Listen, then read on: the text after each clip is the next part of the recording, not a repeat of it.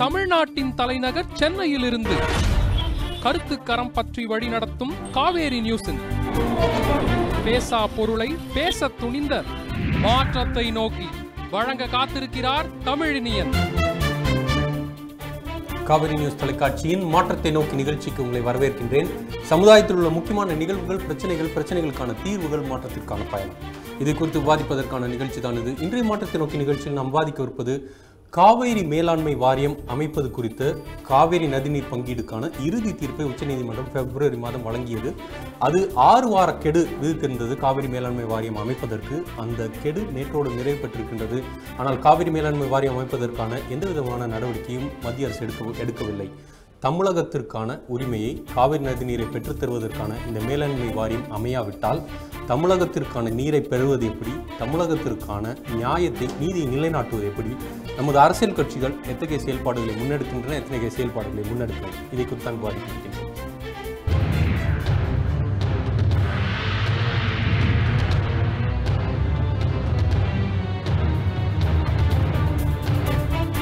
கர்நாடகா மற்றும் தமிழகத்திற்கு இடையே காவிரி நதிநீர் பங்கீடு என்பது நீண்ட கால பிரச்சனையாகவே இது தொடர்ந்து வந்தது. பேச்சுவார்த்தைகள் நடத்தப்பட்டன, நீதிமன்றத்தில் வழக்கு தொடரப்பட்டன. இறுதியாக உச்சநீதிமன்றம் பிப்ரவரி மாதம் ஒரு இறுதி தீர்ப்பை பிப்ரவரி 16ஆம் தேதி வழங்கியது. இதன் மீது மேல்முறையீடு செய்ய முடியாது என்று தமிழகத்திற்கு கிடைக்க வேண்டிய அளவை குறைத்திருந்தது. ஆனால் ஒரு ஆறுதல் தரும் அம்சமாக காவிரி மேலாண்மை வாரியம் அமைக்கப்பட வேண்டும், காவிரி நதிநீர் என்பது கர்நாடகத்திற்கு மட்டும் சொந்தமானது இல்லை என்பதை தெளிவாக வரையறுத்திருந்தது. ஆனால் தற்போது இந்த மேலாண்மை வாரியம் அமைக்க பெறாவிட்டால் தமிழகத்தின் நீரை பெறுவது எப்படி என்பது மிகப்பெரிய கேள்வியாக இருக்கின்றது. 6 வார காலம் முடிந்தும் மத்திய அரசு கர்நாடக தேர்தலை முன்னிட்டு கர்நாடகாவிற்கு ஆதரவாக செயல்படுகின்றதா என்கின்ற ஒரு அச்சம் எழுந்திருக்கிறது. இத்தகைய செயல்பாடின் மூலமாக நம்ம நாட்டின் ஒருமைப்பாடு சீர்குலைப்படுகின்றதா, தமிழர்கள் வஞ்சிக்கப்படுகின்ற ஒரு நிலைமையில் தள்ளப்படுகின்றார்களா, இப்படி பல்வேறு விஷயங்களை இன்றைய மாற்றத்தை நோக்கி நிகழ்ச்சியில் நாம் விவாதிக்கலாம். இந்த நிகழ்ச்சிக்குள் செல்வதற்கு முன்னதாக தற்போதைய தலைப்புச் செய்திகளை வழங்குகிறார் பிருந்தா.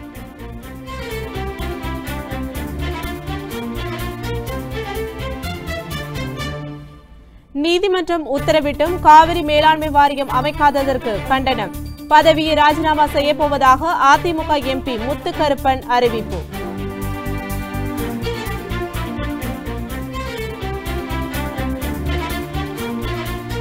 காவிரி வாரிய விவகாரத்தில் மத்திய அரசுக்கு எதிராக நீதிமன்ற அவமதிப்பு வழக்கு. உச்சநீதிமன்றத்தில் நாளை மனு தாக்கல் செய்ய தமிழக அரசு முடிவு என தகவல்.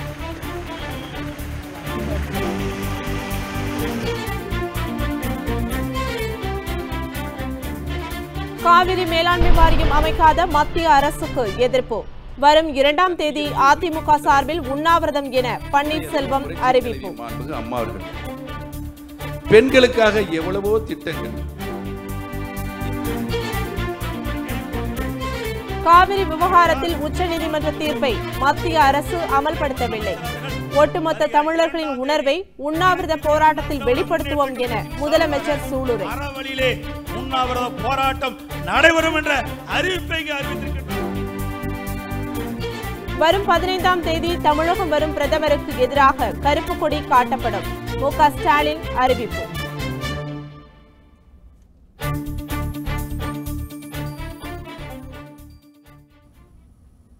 நன்றி பிருந்தா. தற்போது இந்த மாற்றத்தை நோக்கி நிகழ்ச்சிக்காக இணைந்திருக்கின்ற விருந்தினர்களை தற்போது வரவேற்கலாம்.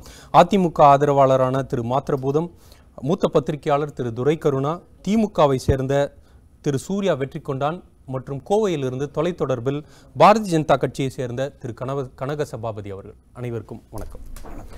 திரு துரைக்கருணா, உங்கள்கிட்ட தொடங்கலாம்னு நினைக்கிறேன். இப்போ உச்சநீதிமன்றம் இறுதி தீர்ப்பு, இதன் மீது மேல்முறையீடு செய்ய முடியாது, மறுசீராய்வு மனு தாக்கல் செய்ய முடியாது என்கிறதை தெளிவுபடுத்தி ஒரு தீர்ப்பை வழங்கியிருக்கின்றது. அதில் நமக்கு பாதகமான அம்சங்கள், நமக்கான நீர் குறைப்பு, இப்படி பல விஷயங்கள் இருந்தாலும் காவிரி மேலாண்மை வாரியம் என்கின்ற ஒரு விஷயம் நமக்கு ஒரு ஆறுதல் தருகின்ற விஷயமாக இருந்தது. அதன் மூலமாக தான் நீரை பெற்றுத் தருவதற்கான வாய்ப்பு என்று நாம் நம்பணும். ஆனால் மத்திய அரசு ஒரு தலைப்பட்சமாக செயல்பட்டு கொண்டிருந்தால், ஒருவேளை காவிரி மேலாண்மை வாரியமே அமைத்து விட்டாலும் நமக்கு வருகின்ற தேவை, நம்மளுக்கு சட்டத்தின்படி கிடைக்க வேண்டுகின்ற நீர் கிடைக்கும்ன்ற நம்பிக்கை இருக்கு. காவிரி மேலாண்மை வாரியம் அமைக்கப்பட்டால் அந்த மேலாண்மை வாரியத்தினுடைய கட்டுப்பாட்டிற்குள் கர்நாடகத்தில் இருக்கிற அணை பகுதிகள் சென்றுவிடும், மேட்டூர் அணை உட்பட. நமக்கு தேவையான ஏற்கனவே நம்ம 205 டிஎம்சின்னு நடுவர் மன்றம் ஒரு இடைக்கால தீர்ப்பு கொடுத்தது, அது கிடைக்கல. ஒரு இறுதி தீர்ப்பு 192 டிஎம்சின்னு கொடுத்தது, அதுவும் கிடைக்கல. இப்போ ஒரு 14.75 டிஎம்சியை குறைச்சிட்டு 177.25 டிஎம்சி தண்ணீராவது நீங்கள் கொடுக்க வேண்டும் என்பது உச்சநீதிமன்றத்தினுடைய இறுதியான தீர்ப்பு. இந்த தண்ணீரையாவது முழுமையாக பெறுவதற்கு நமக்கு இருக்கிற ஒரே சாத்தியக்கூறு காவிரி மேலாண்மை வாரியம் அமைப்பதுதான். இந்த வாரியம் அமைக்கப்பட்டு அவர்களுக்கு முழுமையான அதிகாரம் வழங்கப்பட்டால் அந்த அதிகாரத்திற்குள் அணைகள் வருகிற பொழுது அணைகளிலே தண்ணீர் இருந்தால் தண்ணீரின் அளவை பொறுத்து வாராந்திர வாரியாகவோ மாதாந்திர வாரியாகவோ தண்ணீரை திறந்து விடுவதற்கு வாய்ப்பு இருக்கிறது. இது நீங்க சொல்றது சட்டம். ஆனா நான் என்ன கேட்கிறேன், உச்சநீதிமன்றம் தெளிவா காவேரி மேலாண்மை வாரியம் அமைக்க சொல்லியிருக்கின்றது. ஆனால் அதுல இருக்க ஸ்கீம்ன்ற ஒரு டெக்னிக்காலிட்டியை வச்சுக்கிட்டு இது மேலாண்மை வாரியம் அமைக்கலாமா வேண்டாமா, உச்சநீதிமன்றமே திருப்ப இதற்கான விளக்கம் கேட்கலாமான்ற இதை காலதாமதம் செய்கின்ற ஒரு போக்கை பார்க்க முடியுது. நான் என்ன கேட்கிறேன், காவேரி மேலாண்மை வாரியம் அமைக்கின்றது அரசாங்கம். ஆனா காவேரி மேலாண்மை வாரியம் அமைச்சா 4 மாநிலம், கர்நாடகா, தமிழ்நாடு, புதுச்சேரி, கேரளா 4 மாநிலத்திலிருந்து உறுப்பினர் இருப்பாங்க. இதற்கு தலைவரா மத்திய அரசை சார்ந்த அதிகாரிகள் தான் தலைவரா இருக்க போறாங்க. அப்போ ஒருவேளை கர்நாடகாவோடு சேர்ந்து கொண்டு திருப்ப இந்த மேலாண்மை வாரியத்திலையும் சரியான நீரை திறந்து விடுறதற்கு அதுல நிறைய டெக்னிக்காலிட்டி கண்டுபிடிக்கிறதுல எவ்வளவு நேரம் ஆக போகுதுன்னு நான் கேட்கிறேன். இல்லை, அப்படி செய்தால் அது மத்திய அரசுடைய பச்சை துரோகம் நிச்சயமாக. இன்னைக்கு அதான் செய்துட்டு வர்றாங்க. ஒரு மாநிலத்தினுடைய உரிமை, இந்த காவிரி எந்த நதி எங்கு உற்பத்தி ஆகிறதோ அந்த மாநிலத்திற்கு மட்டுமே சொந்தம்னு கொண்டாட முடியாது. இதுக்கு ஒரே தீர்வு, முதல்ல தேசியமயமாக்கணும். நதிநீர் அனைத்தையுமே ஒரு தேசியமயமாக்கிடணும். அப்படி இல்லை, நதிகள் இணைப்பையாவது முழுமையாக பண்ணணும். நீங்கள் தமிழ்நாடு ஒரு வஞ்சிக்கப்பட்ட பிரதேசமாகவே இருக்குது. இங்கே எந்தவித நீர் ஆதாரமும் இல்லை, ஒரு ஜீவநதியே கிடையாது. ஒரே ஒரு ஜீவநதி தாமிரபரணி, அது நெல்லையில் தொடங்கி நெல்லை மாவட்டத்திலே முடிஞ்சிருது. இந்த ஆறுகள் 70கள் வரைக்கும் பார்த்தீங்கன்னா காவிரியிலையும் பாலாற்றிலையும் சிறுவாணியிலையும் நம்ம வைகையிலையும் நீர் நிறைந்து ஓடிக்கிட்டே இருக்கும். இன்றைக்கி எல்லாமே வற்றி வறண்டு வெறும் மரங்களும் மண்மேடுகளுமாக காட்சி அளிக்குது. இன்னும் ஒரு 15-20 ஆண்டுகளுக்கு பிறகு நாம் தண்ணீரை பார்க்க முடியாதுங்கிற அவல நிலை இருக்குது. இருக்கிற பகுதிகளிலிருந்து நமக்கு விட வேண்டும் என்பதை நீங்கள் குறிப்பிட்டது மாதிரி, அது உச்சநீதிமன்ற தீர்ப்பானாலும் சரி, நடுவர் மன்ற தீர்ப்பானாலும் சரி, மத்திய அரசுடைய உத்தரவானாலும் சரி, எதையுமே மதிக்க மாட்டேன் என்று ஒரு மாநில அரசு பிடிவாத போக்கை கைப்பிடிக்கிற நிலையில் இரு மாநிலங்களுக்கு இடையே உள்ள பிரச்சனையை தீர்க்க வேண்டிய மத்திய அரசுக்கு அந்த பொறுப்பும் கடமையும் இருக்குது. ஆனால் அதை அவர்கள் தட்டி கழிச்சிட்டு போகிறாங்க. இதில் அரசியல் உள்நோக்கம் இருக்கிறது நமக்கு தெளிவாக தெரியும். சரி, இது அரசியல் உள்நோக்கம் இருக்குதுன்றது சொல்றீங்க. இது ஒருவேளை இது போக்கு தொடருமானால் இது மத்திய அரசு செய்கின்ற பச்சை துரோகம் அப்படின்றது நீங்க சொல்றீங்க. திரு சூர்யா, நீங்க இதை எப்படி பார்க்குறீங்க? திமுக சார்பாக பல்வேறு அறிக்கைகள் பார்க்குறோம், கண்டன ஆர்ப்பாட்டங்கள் அறிவிப்பு பார்க்குறோம். ஆனால் நம்மளால பார்க்க முடியாதது என்னன்னா, ஒரு தன்னெழுச்சியான மிகப்பெரிய அழுத்தம் திமுகவில இருந்து பார்க்க முடியுதான்றது ஒரு கேள்வியா இருக்குது. ஏன்னா இது எல்லாம் நீங்கள் செய்வது ஒரு கடமைக்காக ஒரு பெயரளவுல தான் செய்றீங்களா, இல்லை நீங்கள் செய்வதன் மூலமாக ஒருவேளை சிறை நிரப்பு போராட்டமாக இருக்கட்டும், கண்டன அறிக்கைகளாக இருக்கட்டும், கண்டன உண்ணாவிரதங்களாக இருக்கட்டும், எதுனாலையும் மத்திய அரசுக்கு ஒரு மிகப்பெரிய அழுத்தம் உருவாகும்னு நினைக்கிறீங்க? நாங்கள் இதுக்கு மேலே எப்படி அழுத்தம் கொடுக்கணும்? ஒரு எதிர்கட்சியா ஆளுங்கட்சிக்கு இதில் அரசியலே எதிர்கட்சி செய்யக்கூடாது. எதிர்கட்சி போராடுற இடத்துல இருக்கும். எந்த ஒன்றும் கேட்டு பெற முடியாது. கேட்டால் எதிர்கட்சி சொல்கிறத யாரும் மதித்து செய்ய மாட்டாங்க. அதனால் எந்த ஒரு ஒன்றும் மக்கள் நலனை கருதி போராட்டத்தை அறிவிக்கிறதும் அதை போராடி பெறுவதும் இது எதிர்கட்சியோட பணியாக இருக்கும். பொதுவாக ஒரு காமனாக நீங்கள் பார்த்தீங்கன்னா இந்த இஷ்யூவில் ஆளுங்கட்சிக்கு அப்படியே இப்போ எல்லாம் பாஸ் ஆகி தீர்ப்பு தண்ணி வாரி அமைத்தால் கூட அப்படியே அதிமுக கெசட்டில் வெளியிட்டதுக்கு இது இந்த புகழும் பெருமையும் அதிமுகவுக்கு சேர்ந்ததுன்னு இன்னை வரைக்கும் சொல்கிற கட்சி.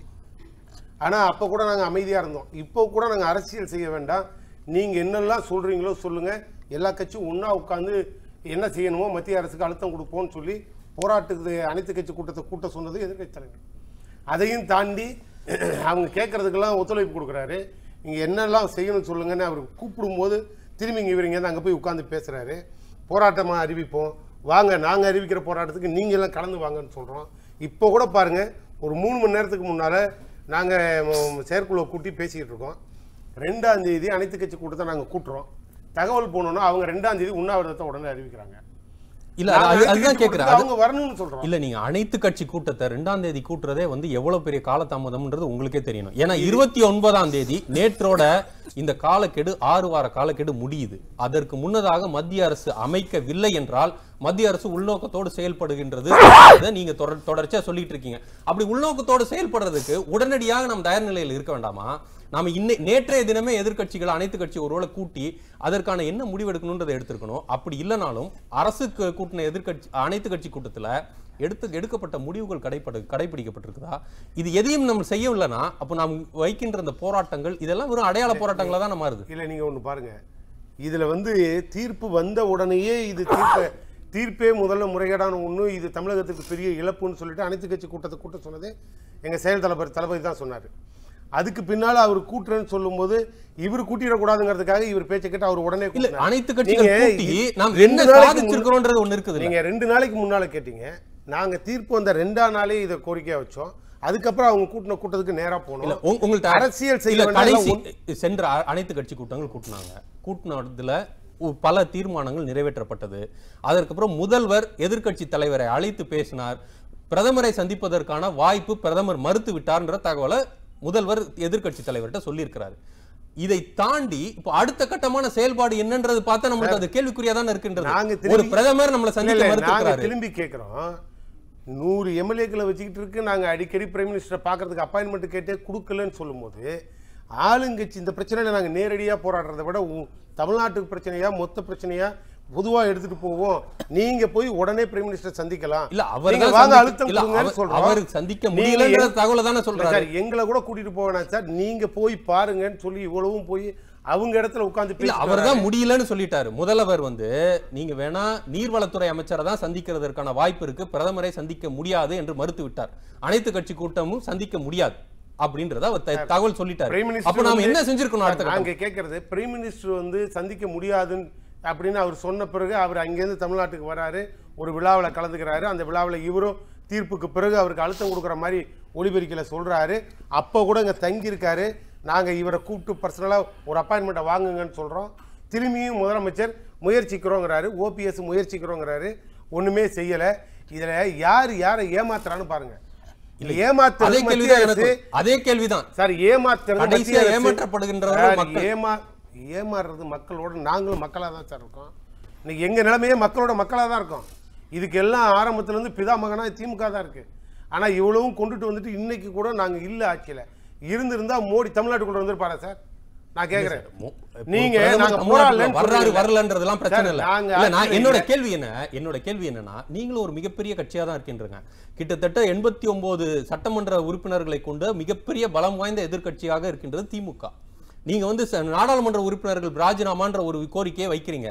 நீங்க ஏன் சட்டமன்ற உறுப்பினர்கள்லாம் ஒட்டுமொத்தமாக ராஜினாமா பண்ணா அது மிகப்பெரிய ஒரு அழுத்தத்தை கொடுக்குமா கொடுக்காது? சார் சட்டமன்றத்திலே எங்க எதிர்கட்சி தலைவர் போய் அப்பயே ஓபன்ல சொன்னார், தேவையானால் நாங்கள் அனைவரும் ராஜினாமா செய்ய. இன்னைக்கு தேவைப்படலாம், என்னைக்கு சார் தேவை? சார் நான் தெரியாம கேட்கிறேன் சார். தேவையானால்ன்ற வார்த்தை இல்ல. கெடு 6 வாரம் கொடுத்ததுனால இவங்களை நாங்க அழுத்தம் கொடுக்க இவங்க தான் சார் ஆளுங்கட்சிக்காரவங்க.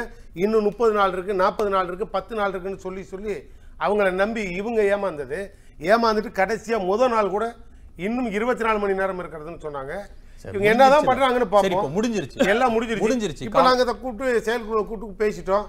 கருப்பு கொடி காட்டுவோம். டெல்லிக்கு தேவையானால் டெல்லிக்கு போய் அங்கே போராட்டத்தை அலுவலகம். தேவையானால்ன்ற வார்த்தைக்கு சந்தேகமா இருக்கு.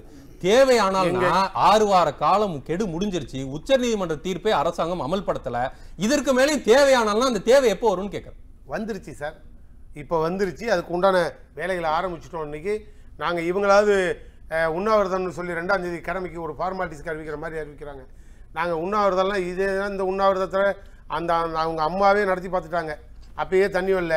இப்போ இவர் உண்ணாவிரதம் இருந்தால் தண்ணி வரப்போகுது. இதெல்லாம் தாண்டி இப்போ நாங்கள் தெளிவான ஒரு முடிவுக்கு போயிருக்கோம். 1ஆம் தேதி அனைத்து கட்சி கூட்டத்தை கூட்டுறோம். போராட்டத்தை என்ன மாதிரி போராட்டத்தை வியூ பண்ணி அமைக்கிறதுன்னு அன்னைக்கு எங்கள் செயல் தலைவர் அறிவிக்கிறார் பாருங்க. அதுக்கப்புறம் தமிழ்நாடு எப்படி இதை கையாளுதுங்கிறத அதுக்கு பின்னால் எங்களோட போராட்டத்தை வலியுறுத்தி மக்களை வீதிக்கு கொண்டு வர்றது எப்படின்னு நாங்கள் அப்புறமா 1ஆம் தேதி சொல்கிறோம். சரி, திரு கனக சபாபதி, பாரதிய ஜனதா கட்சியின் செயல்பாடுகள் உங்களுக்கு ஒரு நியாயத்தன்மையோடு இருக்குதுன்னு நீங்கள் நினைக்கிறீங்களா? பாரதிய ஜனதா கட்சியின் செயல்பாடு நாட்டு நலனை முன்னிறுத்தி இருக்குதா, தேர்தலை முன்னிறுத்தி இருக்குதா, கட்சியை முன்னிறுத்துதா, நாட்டை முன்னிறுத்துதா?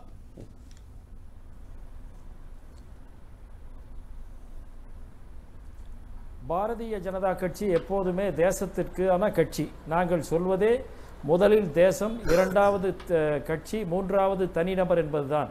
நீங்கள் முதலில் கூட ஒரு வார்த்தை சொன்னீர்கள், ஒருமைப்பாடு என்று. நம்மளுடைய நாட்டினுடைய ஒருமைப்பாட்டை காப்பதற்காக எங்களுடைய இயக்கத்தைச் சேர்ந்தவர்கள் கடந்த 60-70 வருஷங்களாக ஆயிரக்கணக்கான பேர் உயிரிழந்திருக்கிறார்கள்.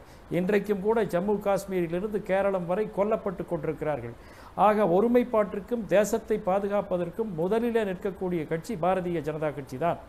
இந்த விஷயத்தை பொறுத்தவரையில் நீங்கள் சொல்லும்போது சொன்னீர்கள் இது ஸ்கீம் என்கின்ற ஒரு டெக்னிக்காலிட்டி பயன்படுத்துகிறாங்க அப்படின்னு. அப்படியெல்லாம் கிடையவே கிடையாது. ட்ரிபியூனலில் வந்து காவேரி மேலாண்மை வாரியம் என்று சொல்லி இருக்கிறது, உச்சநீதிமன்ற தீர்ப்பில் திட்டம் என்று சொல்லி இருக்கிறது. ஆகவே அதை தெளிவுபடுத்தி அதை செயல்படுத்துவதற்காக அரசு செயல்பட்டு கொண்டிருக்கிறது. இதை ஏன் செய்துகிறது என்று சொன்னால், அந்த நீர்வளத்துறை மத்திய செயலாளர் அவர்கள் 4 மாநில தலைமைச் செயலாளரையும் அது தொடர்புடைய செயலாளர்களையும் கூப்பிட்டு பேசிய போது அவர்கள் ஒருமித்த கருத்துக்கு வரவில்லை. உதாரணமாக கர்நாடக அரசானது அந்த காவிரி மேலாண்மை வாரியம் அமைக்கக்கூடாது என்று சொன்னது. இப்போது கேரளமும் புதுச்சேரியும் மறுபரிசீலனைக்கான பெட்டிஷன்களை, மனுக்களை கொடுத்திருக்கிறார்கள். ஆகவே இந்த சூழ்நிலையில் அதை தெளிவுபடுத்தி அதை அமல்படுத்த வேண்டும் என்பதுதான். திரு கனகசபாபதி, அதாவது நீங்க ஒரு புது விஷயத்தை சொல்றீங்க, நீங்க ஒரு புது விஷயம் சொல்றீங்க, காலத்திலும் தேர்தலை பார்த்து முடிவெடுத்ததில்லை. நீங்க ஒரு புது விஷயம் போல ஒன்னு சொல்றீங்க, இந்த பேச்சுவார்த்தையில் ஒருமித்த கருத்து வரலைன்ட்டு.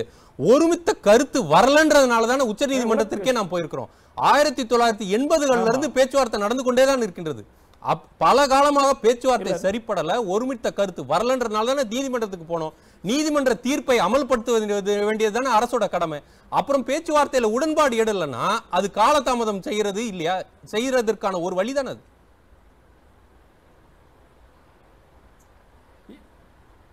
இல்லை, ஒரு நிமிஷம் கேளுங்க, நான் சொல்றதே இல்லவே இல்லை. இது மாநிலங்கள் சம்பந்தப்பட்ட விஷயம். இப்போ உதாரணமாக காவிரி மேலாண்மை வாரியம் என்று அமைக்கின்ற போது அணைகள் எல்லாம் மத்திய அரசினுடைய கட்டுப்பாட்டிற்குள்ளே வந்துவிடும். அதற்கு மாநில அரசுகள் ஒத்துக்கொண்டு அதை கொடுக்க வேண்டும்.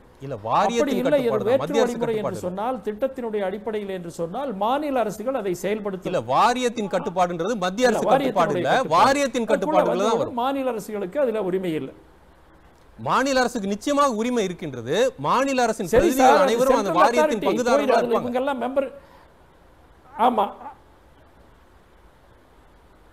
இருப்பாங்க. ஆனால் அது கட்டுப்பாடு உங்களுக்கு ஞாபகம் இருக்குதா? ஜெயலலிதா அம்மா வந்து இந்த அணைகள் அந்த வாரியத்தினுடைய பொறுப்பு கொடுக்க மாட்டோம்னு சொல்லியிருக்கிறாங்க. முதல்ல அந்த இதில் பொறுப்பு வந்து மாநில அரசுகளுக்கு முழுமையாக இருக்காது. அப்போ வந்து அதற்கு மாநில அரசுகள் எல்லோரும் ஒத்துக்கொள்ள வேண்டும். இல்லை என்றால் இப்போ அத்தாரிட்டி மாதிரி வச்சு நடத்துறதுன்னு சொன்னால் மாநில அரசுகளே அதை செயல்படுத்த வேண்டும். இரண்டுக்குமே வந்து மாநில அரசுகளினுடைய ஒத்துழைப்பு இல்லாமல் நடத்த முடியாது. ஆக இந்த சமயத்தில் மாநில அரசுகள் ஒத்துக்கொள்ளாமல் மத்திய அரசு எப்படி நடத்த முடியும்? நீங்கள் சொல்லுங்கள் பார்க்கலாம். இது வந்து ஒரு ஃபெடரல் செட்டப். இது ஒரு இந்த மாதிரி அமைப்பில் மாநில அரசுகள் எதற்காவது போர்டாக இருந்தாலும் சரி, அத்தாரிட்டியாக இருந்தாலும் சரி, அவர்கள் ஒத்துக்கொள்ள வேண்டும். ஒத்துக்கொண்டால் தான் இதை செயல்படுத்த மாநில அரசு ஒத்துக்கொண்டால் தான் செயல்படுத்த முடியும் என்பது என்ன? அது வாரியம் என்பதா இல்லை என்பதா என்பதை கேட்பது. சரி, மாநில அரசு ஒத்துக்கொண்டால் தான் செயல்படுத்த முடியும்னா நீட் தேர்வை தமிழ்நாடு மாநில அரசு ஒத்துக்கொண்டுச்சா? இதை எப்படி மத்திய அரசு செயல்படுத்தியது? உச்ச நீதிமன்ற தீர்ப்புன்றத மேற்கோள் காட்டி தானே செயல்படுத்துச்சு. நீட் தேர்வு இது நான் சொல்றேங்க, நான் அதை திருப்பி கேட்கிறேன் கூட. உச்ச நீதிமன்ற தீர்ப்பு வந்து நீட் தேர்வு வேண்டும் என்று சொல்லியது. நாடு பூராவும் ஏற்றுக்கொண்டார்கள். தமிழகத்திலே குறிப்பாக எதிர்க்கட்சிகள் ஏற்றுக்கொள்ளவில்லை. அதே சொன்ன நியாயத்தை நாம் இப்ப சொல்ல முடியுமா? நீங்க உச்ச நீதிமன்றம் சொன்னது கேட்கணும்னா அப்பவும் கேட்க சார். இது 50 வருஷமாக 44 வருஷமாக இருக்கக்கூடிய பிரச்சனை. பாரதிய ஜனதா கட்சி ஆட்சியை பொறுத்தவரையில் இது முழுமையாக தீர்க்கப்பட வேண்டும் என்று நினைக்கிறது. உங்களுக்கு, நீங்கள் இளைஞர், உங்களுக்கு ஒரு விஷயத்தை ஞாபகப்படுத்துகிறேன். போன முறை அடல் பிகாரி வாஜ்பாய் ஆட்சியில் இருந்தபோது 4 மாநிலங்களிலும் எதிர்க்கட்சிகள் ஆட்சியில் இருந்தன. கேரளாவிலே E.K. நாயனார், கர்நாடகாவிலே பட்டேல், ஆந்திரத்தில் சந்திரபாபு நாயுடு, பிறகு தமிழகத்தில் கலைஞர் கருணாநிதி அவர்கள் இருந்தார்கள். அவர் 9 மணி நேரம் உட்கார்ந்து ஒரு தீர்வை கொண்டு வந்தார். அரசியல் காரணங்களுக்காக அது செயல்படுத்த முடியாமல் போய்விட்டது. ஆக பாரதிய ஜனதா கட்சியை பொறுத்தவரையிலே நாட்டினுடைய ஒருமைப்பாடு காக்கப்பட வேண்டும், மக்களினுடைய வாழ்வாதாரங்கள் காக்கப்பட வேண்டும் என்பதில் உறுதியாக இருக்கிறது. இதிலே துரோகம் செய்து வருவது காங்கிரஸ் கட்சி தான். அதற்கு திமுக கட்சியானது துணை போய் கொண்டிருக்கிறது. பாரதிய ஜனதா கட்சி இன்றைக்கும் நான் பிரதிநிதி என்கின்ற முறையில் உறுதியாக சொல்லுகிறேன், உச்ச நீதிமன்ற தீர்ப்பை கண்டிப்பாக அது சொன்னபடி அமல்படுத்தும். இந்த தெளிவு நீங்க சொன்ன ஒரே ஒரு விஷயத்துல ஒரு கேள்வியை மட்டும் சுருக்கமா கேட்கிறேன். தமிழக மக்களினுடைய வாழ்வாதாரம் பாதிக்கப்படும். நீங்க ரொம்ப ஒரு முக்கியமான விஷயத்தை நீங்க சொல்லியிருக்கீங்க. திரு வாஜ்பாய் அவர்கள் 9 மணி நேரம் கலந்துரையாடல் செய்து ஒரு தீர்வை கொண்டு வருவதற்கான முயற்சி செய்தார்ன்ற சொல்றீங்க. அந்த முயற்சியை தற்போது இருக்கின்ற பாரதிய ஜனதா கட்சி அதே மாதிரியான பாணியை இப்ப கடைபிடிக்குதான்னு பாத்தீங்கன்னா உங்களுக்கே மிகப்பெரிய வியப்பா இருக்கும். ஒரு அனைத்து கட்சி கூட்டம் கூட்டி பிரதமரை சந்திப்போம் என்று தீர்மானம் போடுறாங்க. அந்த கட்சியை சந்திப்பதற்கு நேரம் கூட கொடுக்கல நம்ம பிரதமர். இல்ல இது உச்சநீதிமன்ற ட்ரிபியூனலுக்கு போயாச்சு, உச்சநீதிமன்றத்துக்கு போயாச்சு. நீங்க நெறியாளர் எதிர்க்கட்சியாளர் மாதிரி செயல்படக்கூடாது. முதலிலிருந்து ஆரம்பத்திலிருந்து நீங்கள் தவறான தகவல்களை கொடுத்து வருகிறீர்கள். ஸ்டீம்ங்கிற டெக்னிக்காலிட்டி வச்சு ஏமாத்துறாங்கன்னு சொல்றீங்க. ஒருமைப்பாடு பாதிப்பதற்கு பாரதிய ஜனதா காரணமா இருக்கும்னு சொல்றீங்க. அப்படி எல்லாம் கிடையவே கிடையாது. பிரதமர் மக்களினுடைய நலனுக்காகவே வாழ்ந்து வருபவர். உங்களுக்கு தெரியும், கடந்த 15-16 வருடங்களாக ஒரு நாளும் கூட விடுபடுத்தது கிடையாது. மக்களுக்காக வாழ்ந்து வருபவர். அவருடைய குஜராத் மாநிலத்தில் விவசாயம் எந்த அளவுக்கு வளர்ந்திருக்கிறது என்பது அங்கே போய் பார்த்தவர்களுக்கு தெரியும். வறட்சியான சௌராஷ்டிரா பகுதியில் நர்மதை ஆற்றை திருப்பி விட்டு மக்களுக்கு வாழ்வுகளை கொடுத்தவர். அதனால் அவருக்கு தமிழக மக்களினுடைய பலன் பாதிக்கப்பட வேண்டும் என்கின்ற எண்ணம் கிடையாது. தேர்தலை வைத்து செயல்படாத ஒரே அரசியல்வாதி அவர்தான். சென்ற முறை நிதிநிலை அறிக்கை போடுவதற்கு முன்னாலே என்ன பேசின எதிர்க்கட்சிகள் எல்லாம், இது ஓட்டுக்காக பட்ஜெட்டாக இருக்கும், நிதிநிலை அறிக்கையாக இருக்கும் என்று சொன்னார்கள். ஓட்டுக்காக இருந்ததா? இல்லை. ஒரே ஒரு விளக்கம் தான். கவலைப்படுவதில்லை, நாட்டு நலனை பற்றி தான் கவலைப்படுகிறோம். சரி, ஒரே ஒரு விளக்கம் தான். தவறான தகவல்கள் நான் எதுவும் தரல. ஸ்கீம்ன்றது அவர்கள் உச்சநீதிமன்றம் குறிப்பிட்டிருக்கின்றது. ஸ்கீமை நீங்க ஃப்ரேம் பண்ணுங்க. இந்த தண்ணீர் பங்கீடு, நதிநீர் பங்கீடு குறித்து ஒரு முடிவு வருவதற்கான ஸ்கீமை ஃப்ரேம் பண்ணுங்கன்றத கொடுத்திருந்தாங்க. அது ஏற்கனவே நடுவர் மன்ற தீர்ப்பின் மூலமாக காவேரி மேலாண்மை வாரியம் என்பது தெளிவா இருக்கின்றது. இன்னொரு விஷயத்தையும் நீங்க சொன்னீங்க, எதிர்க்கட்சி போன்ற கேள்வி கேட்கிறேன்னு சொன்னீங்க. ஒரு நெறியாளராக ஆளுங்கட்சி தரப்பிடம் கேள்வி கேட்கும் பொழுது எதிர்க்கட்சி தரப்பாக தான் கேள்வி கேட்கணும், எதிர்க்கட்சி கிட்ட ஆளுங்கட்சி தரப்பாக கேள்வி கேட்கணும். அந்த பணியை தான் நான் செஞ்சிட்டு இருக்கிறேன். உங்களோட முதற்கட்ட பார்வையை நான் எடுத்துக்கிறேன். உங்களுக்கு உரிமை இருக்கிறது, ஆனால் உங்களுக்கு உரிமை இருக்கிறது, அதை செலுத்துகின்ற விதம் அப்படி இல்லை. உங்களுக்கு உரிமை, முழு உரிமை இருக்குது, நீங்க அப்படித்தான் கேட்கணும், அதுல ஒன்றும் தப்பு இல்லை. ஆனா அதனுடைய நெடி எப்படி இருக்குதுன்னு சொன்னா, இது தவறான எண்ணத்தை மக்களுக்கு கொடுக்கின்ற மாதிரி இருக்குது. இல்ல, தவறான எண்ணத்தை கொடுப்பதில்லை, தவறான எண்ணத்தை வேற கட்சி பார்த்து கேட்கணும், காங்கிரஸ் கட்சி பார்த்து கேட்கணும். அவர்கள் தான் மக்களை. சரி, நான் உங்கள் முதற்கட்ட பார்வை எடுத்துக்கிறேன். நான் மீண்டும் உங்கள்கிட்ட வரேன். திரு மாத்திரபுதம், உங்களுடைய முதற்கட்ட பார்வை. தமிழக அரசு மிக முக்கியமான ஒரு பொறுப்பு மிக்க ஒரு இடத்துல இருக்கின்றது. 2ஆம் தேதி ஒரு உண்ணாவிரதம், ஒரு நாள் அடையாள உண்ணாவிரதம் மற்றும் போதுமா? அவர்கள் செயல்பாடு உங்களுக்கு திருப்தி அளிக்கின்றதா? ஓகே, அது முன்னாடி 2-3 விஷயம். அவர் ட்ரிபியூனல் அவர் சொன்னார், இந்த ஸ்கீமை தான் அப்படின்னு சுப்ரீம் கோர்ட் சொன்னன்றது தவறு. சுப்ரீம் கோர்ட் சொன்னது ட்ரிபியூனல் என்ன சொல்கிறதோ அது வாரியம் தான் அமைக்கும்னு சொல்லியிருக்கு. அதுதான் பண்ண சொல்லியிருக்கு சுப்ரீம் கோர்ட். வெறும் ஸ்கீம் மட்டும் சுப்ரீம் கோர்ட் சொல்லவே இல்லை. ட்ரிபியூனல் மூலமாக தான், ட்ரிபியூனல் இதை இம்ப்ளிமெண்ட் பண்ணுங்கன்னு தான் சொல்லியிருக்கு. ஸோ அதனால் அது தவறான கருத்தை வருது. ரெண்டாவது, வாரியம் அமைச்சா என்ன அட்வான்டேஜ்னா 4 ஸ்டேட்டும் அதனுடைய கைட்லைன்ஸை தான் போயானோம். இவர் சொல்கிற, நீங்கள் கேட்டீங்க, கர்நாடகா அதையும் மீறி செய்யாமல் இருந்தால் தாராளமாக வாரியத்தில் என்ன வேணால் ஆக்ஷன் எடுக்கலாம். அதில் இப்போ உதாரணத்துக்கு அணைகள்லாம் சொன்னீங்க, சுப்ரீம் கோர்ட் கொடுத்து வாரியம் அமைச்சாலும் கர்நாடகா அதுக்கு இது அடேர் பண்ணலைன்னா என்ன செய்யறது அப்படின்னு கேட்டீங்க ஆரம்பத்தில். அதுக்கு வாரியத்துக்கு வாரியத்தின் முடிவே மத்திய அரசின் கட்டுப்பாட்டுல இருக்கும். மத்திய அரசுக்கு பெரும் பங்கு இருக்கு. அவர்கள் ஒருவேளை மத்திய அரசு ஒருதலைபட்சமாக செயல்பட்டால் என்னன்னு முதல்ல மத்திய அரசு அது ஒரு கொஸ்டின். இன்னொன்னு, வாரியம் சொல்லியும் கேட்கலன்னா அப்படின்னு கேக்குறீங்க கர்நாடக அரசு. இல்ல வாரியமே சொல்லலன்னா என்ன பண்றதுன்னு நான் கேட்டேன். வாரியம் சொல்லி கேட்கலன்னா, வாரியம் அமைச்சா கூட என்ன அட்வான்டேஜ் சார் கேட்டீங்க. வாரியம் அமைச்சா அட்வான்டேஜ் என்னன்னா, கண்டிப்பாக எல்லா ஸ்டேட்டும் அதனுடைய கைட்லைன்ஸ் தான் நடந்தானோம். இல்லைன்னா சப்போஸ் எல்லா அணைக்கட்டுகளும் அவங்க கண்ட்ரோல் இருக்கும்போது ஒவ்வொரு ஸ்டேட்டும் தனக்கு வேண்டியது கிடைக்கலன்னா என்ன வேணா செய்யலாம் அதில். அதனால வாரியம்ன்றது டெஃபினட்டா எசென்ஷியல். அது அவர் சரி, அதை அமைப்பதற்கு தமிழக அரசு எந்த விதமான தமிழக அரசு கொடுக்க போது ஒரு அடையாள உண்ணாவிரதத்தை பற்றி சொல்றீங்க. உண்ணாவிரதம் அப்படின்னா உதாரணத்துக்கு 2007 வந்து இது வரும்போது இந்த வாரியத்தை அமைக்கிறதுக்கு கூட ஒரு இதுவும் எடுக்கலை. அப்போசிஷன் டிஎம்கே பவரில் இருந்தாங்க. ஆனால் அப்போ ஜெயலலிதா மேடம் இதில் உண்ணாவிரதம் இருந்தாங்க. அவங்க ஆரம்ப காலகட்டத்திலே சொல்லிட்டாங்க இது கோர்ட்டு மூலமாக தான் சொல்யூஷன் வரும், நேராக போய் பண்ணால் ஒன்றும் வராதுன்றது போய் தான் இன்னி வரைக்கும் ஜெயலலிதா மேடம் எடுத்த ஆக்ஷனில் தான் இவ்வளோ தூரம் வந்தது. சுப்ரீம் கோர்ட்டில் போய் அந்த இதே ஆர்டரே வந்தது. அந்த அளவுக்கு பிரஷர். இப்போ உதாரணத்துக்கு டெல்லியில் இருந்த காலத்துல இருக்குன்றத பத்தி நான் கேள்வி கேட்கவே இல்லை. அது தெரிஞ்சுக்கணும். அதன் தொடர்ச்சியாக இந்த தீர்ப்பு கூட வந்திருக்கலாம். ஆனாலும் இந்த தீர்ப்பை நடைமுறைப்படுத்துறதுக்கு இந்த அரசாங்கம் என்ன செய்யுதுன்னா எப்படின்னா உங்க பார்வையில வேற மாதிரி இருக்கலாம், எல்லாரோட பார்வையில கண்டிப்பாக அது அழுத்தம் கொடுக்கும் மத்திய அரசுக்கு. இந்த உண்ணாவிரதம்ன்றது கண்டிப்பா அழுத்தம் கொடுக்கும். ஒரு ஆளுங்கட்சியே வந்து உண்ணாவிரதம் இருக்கான்னா அது ஒரு அழுத்தம் கொடுக்கும். ரெண்டாவது அங்க இருக்கிற இப்ப எம்பிஸ் வந்து 17 நாளா ப்ரொட்டஸ்ட் பண்ணிட்டு இருக்காங்க எல்லாரும் ஒருத்தர் விடாமல். இன்னைக்கு இன்ஃபேக்ட் ஒருத்தர் வந்து நான் ரிசைன் பண்ண போறேன்னு அப்படி சொல்லிட்டு 2 நாளில் ஒருத்தர் இல்லை 5 பேர் முதல்வர் சந்திச்சு 5 பேர் சொல்லியிருக்காங்க. முத்துக்கர் பண்றவர் தான் ஸ்ட்ரைட்டாக சொல்லியிருக்காரு. இன்னி வரைக்கும் பேட்டி கொடுத்தது மற்றவங்களாம் சொல்லியிருக்காங்க. ஆனால் எதுக்கு சொல்ல வரேன்னா அந்த அழுத்தம் 2 அழுத்தம் தான் இப்போதைக்கு கொடுக்க முடியும். ஏன்னா மத்திய அரசு வந்து இதை பற்றியே கவலைப்படும். எப்படி 2 அழுத்தம்? ஒரு அடையாள உண்ணாவிரதம். ஆமா, ஒருவர் தேவைப்பட்டால் நாங்கள் அதாவது தலைமை ஒரு 5 பேர் பார்லிமெண்ட்டை பாய்காட் பண்ணி பார்லிமெண்ட்டை போறது பெரிய அழுத்தம். இல்ல அது அழுத்தம் தான் இல்லன்னு நான் சொல்லல. அந்த அழுத்தம் பயன் தரல, பலம் தரல. இல்ல அந்த அழுத்தம் பயன் தரல. 5 பேர் வந்து தலைமை சொன்னால் நாங்கள் ராஜினாமா செய்ய தயார்ன்றாங்க. இன்னொருத்தர் தனிப்பட்ட முடிவாக அவர் வந்து ராஜினாமா பண்றேன்றாரு. இதெல்லாம் ஒரு ஒட்டுமொத்தமான செகண்டரி. ராஜினாமா செஞ்சானா அதனால நடக்குமான்றதெல்லாம் இல்லை, அது அவளுடைய பர்சனல். இப்போ இவர் சொல்லியிருக்கார் முத்துக்கர், எனக்கு ரியலி ஃபீலிங் தான். நானும் கேட்கிறேன், அதான் கேட்கிறேன். ஒரு தனிப்பட்ட நாடாளுமன்ற உறுப்பினரா, ஒரு தனிப்பட்ட நாடாளுமன்ற உறுப்பினரா அவர் எடுத்திருக்கின்ற முடிவை கூட ஒரு தலைமையாக ஒட்டுமொத்த முடிவாக ஒரு உறுதியான முடிவாக எடுக்க முடியாத ஒரு அரசாங்கம் எடுத்து என்ன யூஸ்? அவங்க அதை பத்தி கவலைப்பட போறது இல்லை. பிஜேபி எடுத்து யூஸ் இல்ல. அப்ப நாடாளுமன்றத்தை முடக்கி என்னத்திற்கு நேரத்தை நாடாளுமன்றத்தை முடக்கினா கொஞ்சம் பிரஷர் வரும். கண்டிப்பா பிரஷர் வந்திருக்கு. இதே திரு மோடி என்ன பண்ணிருக்காரு, ஒரு வாட்டி காங்கிரஸ் இந்த மாதிரி பண்ணிட்டு இருக்கும்போது எங்கேயோ போய் சண்டிகர்ல எங்கோ போய் அங்க போய் அழுதுருக்காரு. சண்டிகர்ல போய் அவர் அழுதுருக்காரு. இந்த மாதிரி 40 பேர் இருக்கிறவங்க வந்து இந்த மாதிரி நாடாளுமன்றத்தை இப்படி பண்றாங்களே அப்படின்னு அவரே ஃபீல் பண்ணி பேசியிருக்காரு. அது மாதிரி என்ன பலன் கிடைச்சது அப்படின்ற ஒரு கேள்வி கண்டிப்பாக இருக்கும். இதை உங்களுக்கு முதற்கட்ட பார்வை எடுத்துக்கிற ஒரு இடைவெளி எடுத்துடலாம். அந்த மாற்றத்தை நோக்கி நிகழ்ச்சியில் ஒரு சிறிய இடைவெளிக்கு பிறகு மீண்டும் பேசலாம்.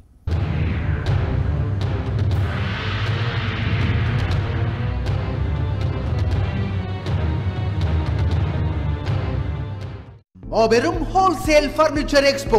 வீட்டிற்கு தேவையான அனைத்து பர்னிச்சர்களும் வேறு எங்கும் கிடைக்காத விலையில் காஸ்ட் டு காஸ்ட் சேல். நாள் மார்ச் 30 முதல் ஏப்ரல் 2 வரை. இடம் சென்னை ட்ரேட் சென்டர், நந்தம்பாக்கம். காணத் தவறாதீர்கள். If this device can surf, download, play games and videos, then you'd say, what's new? But what if this can do all that and more? Well, here's the Wi-Fi enabled Airtel Internet TV.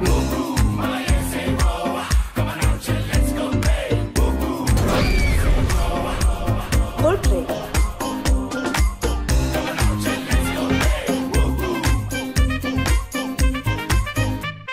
மாபெரும் wholesale furniture expo. வீட்டிற்கு தேவையான அனைத்து பர்னிச்சர்களும் வேறு எங்கும் கிடைக்காத விலையில் cost to cost sale. நாள் March 30 முதல் ஏப்ரல் 2 வரை. இடம் சென்னை ட்ரேட் சென்டர், நந்தம்பாக்கம். காணத் தவறாதீர்கள்.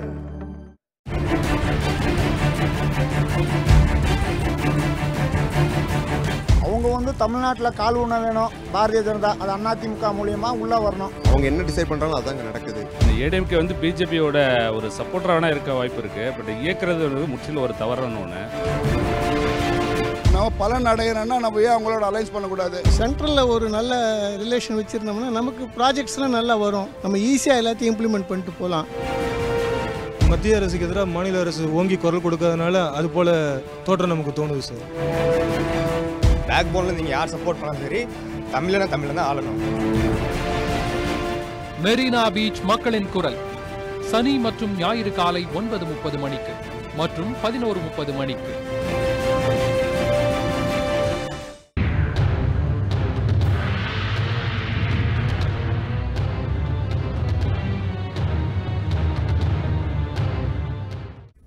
மாற்றத்தை நோக்கி நிகழ்ச்சி தொடர்கின்றது. பொன்னி உழவர் சங்கத்தை சேர்ந்த திரு அருண்குமார் அவர்களும் நம்மோடு இணைகிறார். அவரையும் வரவேற்கலாம். வணக்கம் திரு அருண்குமார். அரசியல் கட்சிகளின் செயல்பாடுகள், தமிழ்நாடு அரசியல் கட்சியின் செயல்பாடு உங்களுக்கு நம்பிக்கை அளிக்கின்றதா? மத்திய அரசின் செயல்பாடை எப்படி பார்க்குறீங்க? போராட்ட கள நிலவரம் எப்படி இருக்கு? புறக்கணிக்கப்பட்ட, சபிக்கப்பட்ட, ஒடுக்கப்பட்ட சமூகம் இன்னைக்கு தன்னுடைய குரல் வலை முற்றிலுமாக நெரிக்கப்பட்டிருக்கு. அப்படிங்கிற ஒரு சூழல்ல நீதி பரிபாலன முறையில் என்ன சொல்லுவாங்கன்னா, ஒரு வழக்கறிஞராக எங்களால் என்ன சொல்ல முடியும்னா, அதிகப்படியான நபர்களுக்கு அதிகப்படியான சந்தோஷத்தை தருவதுதான் ஒரு சட்டத்தினுடைய நோக்கமாக இருக்க வேண்டும் அப்படிங்கிறது ஜூரிஸ்ப்ரூடன்ஸில் உள்ள கான்செப்ட். ஆனால் ஒரு சட்டமே அவ்வாறு இருக்கணும்னு சொல்லுகிற பொழுது அந்த சட்டத்தை அடிப்படையாக கொண்டு இயங்கக்கூடிய ஒரு அரசு என்பது அவ்வாறே தான் இருக்கணும். அந்த அரசினுடைய நடவடிக்கை என்பதும் அதிகப்படியான மக்களுக்கு அதிகப்படியான சந்தோஷத்தை தருவதாக தான் இருக்க வேண்டும். ஆனால் இன்றைக்கு கிட்டத்தட்ட ஒரு 4 கோடி மக்கள் சார்ந்திருக்கக்கூடிய காவிரி உரிமை என்பது ஒரு 40 லட்சம் விவசாயிகளாக இருக்கலாம், ஒரு 75 லட்சம் விவசாய தொழிலாளர்களாக இருக்கலாம், தண்ணீருக்காக அதை சார்ந்திருக்கக்கூடிய 15 மாவட்டமாக இருக்கலாம், சென்னையில் இருக்கக்கூடிய 75-80 லட்சம் மக்களாக இருக்கலாம். இவர்கள் அத்துணை பேருடைய சந்தோஷத்தை பறிக்கக்கூடிய ஒரு சூழலை மத்திய அரசு ஏற்படுத்தியிருக்கிறது. அதற்கு மாநில அரசு மகுடி வாசித்துக் கொண்டிருக்கிறது. ஆக்கப்பூர்வமான பணிகளை இவர்கள் எதுவும் செய்வதாக தெரியவில்லை. நேற்றைக்குத்தான் நீதிமன்ற அவமதிப்பை பற்றி பேசியிருக்கிறார்கள். எங்களுக்கு தெரியும், நான் ஒரு இயல்பான சூழ்நிலையில ஒரு பெட்டிஷனை போட்டா எத்தனை நாள்ல நம்பர் ஆகும்.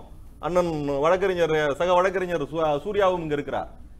4 வீக்ஸ் நோட்டீஸ் ஆகும். இதுல யூனியன் கவர்மெண்ட் என்னைக்கு நோட்டீஸ் எடுப்பாங்க? அதுக்கு பிறகு சுப்ரீம் கோர்ட் வெக்கேஷன் இருக்கு.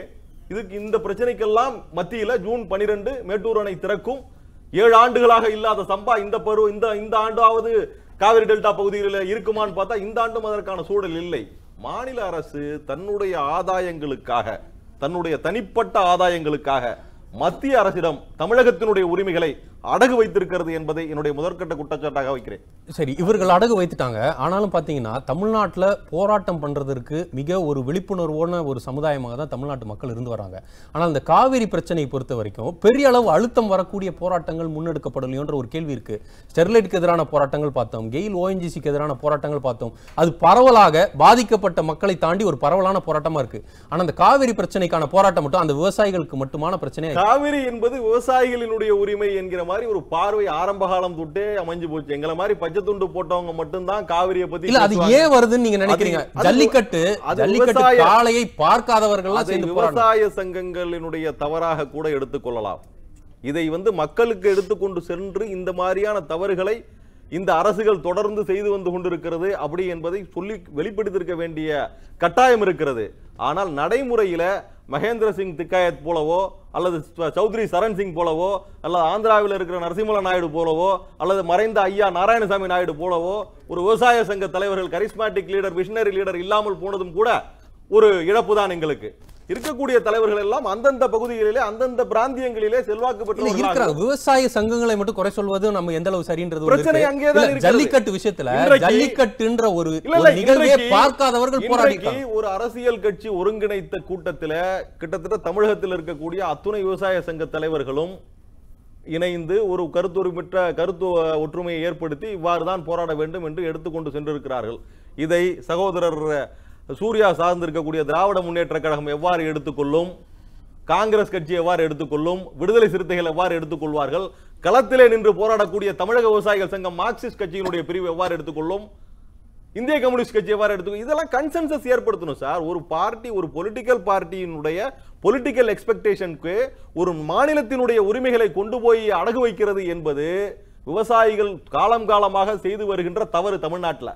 அதனால தான் பிஜேபி என்ன நினைக்குதுன்னு கேட்டீங்கன்னா, இவங்களால போராட முடியாது என்பதை உளவுத்துறையினுடைய அறிக்கையிலிருந்து பெற்றுக்கொண்டுதான் இதை அவர்கள் செய்து கொண்டிருக்கிறார்கள். நீங்க எதை எடுத்து பார்த்தாலும் மேற்கு மண்டலத்தில் பவர் கிரிட் கார்பரேஷன் பாவக்காய் பந்தல் மாதிரி அவங்க அந்த பவர் கிரிட் லைன் அங்க கொண்டு வந்து போடுறதாக இருந்தாலும் சரி, இன்னைக்கு தேனி பொட்டிபுரம் நியூட்ரினோ திட்டமாக இருந்தாலும் சரி, காவிரி டெல்டா படுகையிலே எடுத்துக்கொண்டிருக்கிற மீத்தேன் திட்டமாக இருந்தாலும் சரி, இந்த காவிரி விஷயமாக இருந்தாலும் சரி, வட மாவட்டங்களில் இருக்கிற ஏரி ஆறு குளங்களை தூர்வாரக்கூடிய திட்டமாக வேர்ல்டு வங்கி ஐஎம்எம் திட்டமாக இருந்தாலும் சரி, ஒட்டுமொத்தமாக மாநில நலனை புறக்கணிக்கக்கூடிய சூழல் நிலவிக் கொண்டிருக்கிறது என்று சொன்னால் பாதிக்கப்படுகிற சமூகம் தன்னுடைய குரலை உயர்த்த முடியாத ஒரு சூழல் நிலவிக் கொண்டிருக்கிறது. அதற்கான அரசியல் கட்டமைப்புகளும் இங்கு வலுவாக கட்டமைக்கப்பட்டு விட்டன. இன்றைக்கு கூட எங்களுடைய விவசாய சங்க தலைவர்களுடைய நடவடிக்கைகள் விமர்சிக்கப்படக்கூடியதாகத்தான் இருக்கிறது. ஒருவர் டெல்லியிலே போராடுவதும் ஒருவர் நாகப்பட்டினத்திலே போராடுவதும் நான் சென்னையிலே கொடிபிடித்துக் கொண்டு நிற்பதும் பலனை தருமா என்று பார்த்தால் நடக்காது. இந்த ஒற்றுமையின்மை இது ஒரு மிக முக்கிய காரணம்ன்றத சொல்றீங்க. சூர்யா, நீங்க ஏற்கனவே குறுக்கிட விரும்புனீங்க. அதோடு சேர்த்து இந்த போராட்டங்களை அரசியல் கட்சிகள் மட்டும்தான் அதற்கு உரிமைதாரர் போன்று அவர்கள் கையில் எடுத்து விட்டார்கள். பொதுமக்களுக்கு செல்ல விடாமல் பார்த்துக் கொள்வதுதான் அரசியல் கட்சிகளின் பணி என்றது போன்ற ஒரு தோற்றம் இருக்கு. இது உள்ள உடன்பாடு இருக்கும் சார். இதெல்லாம் தேவையில்லாத அபாண்ட குற்றச்சாட்டு சார். இது ஏன் சார் நீங்க அரசியல் கட்சிக்கு இதை விரும்பல அதை விரும்புது, இதில் அரசியல் பண்ணுது. அரசியல் பண்ணணும்னா எந்த ஒரு இஷ்யூலையும் எதிர்கட்சி தான் சார் அரசியல் பண்ணுவாங்க. இப்போ நாங்கள் எதிர்கட்சியாக இவங்கள்ட்ட நடந்துக்கிட்டோம், ஆளுங்கட்சிகிட்ட. எதுவுமே தேவையில்லை, மக்கள் பிரச்சனைக்காக இறங்கி போய் பண்ணுவோம். இதே விவசாய சங்கத்தை எல்லாரும் தான் கூப்பிட்டு எதிர்கட்சி தலைவர் போய் டெல்லியில் பார்த்துட்டு வந்தார்.